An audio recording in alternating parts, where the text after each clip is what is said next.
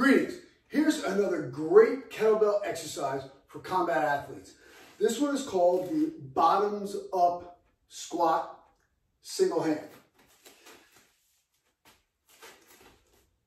So I keep my thumb facing here as I do my clean, and I go into the rack position. This time with the rack on bottom up.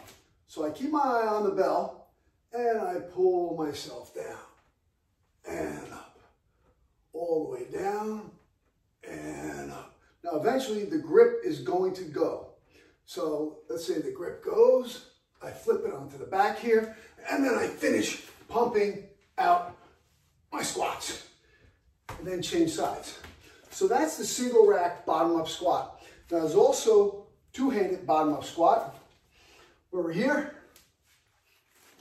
hold the bell here on the turn. I don't want to hold the horns here, so I go right where the turn occurs, okay? Right there where the handle meets the horn. And here I can get nice and close. So I get nice and deep.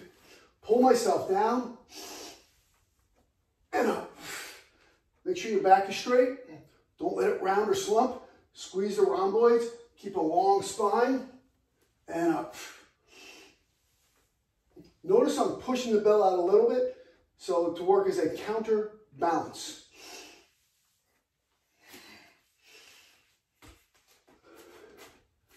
So those are two versions of the bottom up squat, which are excellent for your training, whether you're a combat athlete or not, but in particular for combat athletes. Hope you enjoyed this segment. If you want more, be sure to go to my Patreon channel at Master Phil Ross on Patreon. And don't forget to like and subscribe here at the Master Phil. And check out my website, philross.com. Thank you for your time. Enjoy your training. Strength and honor.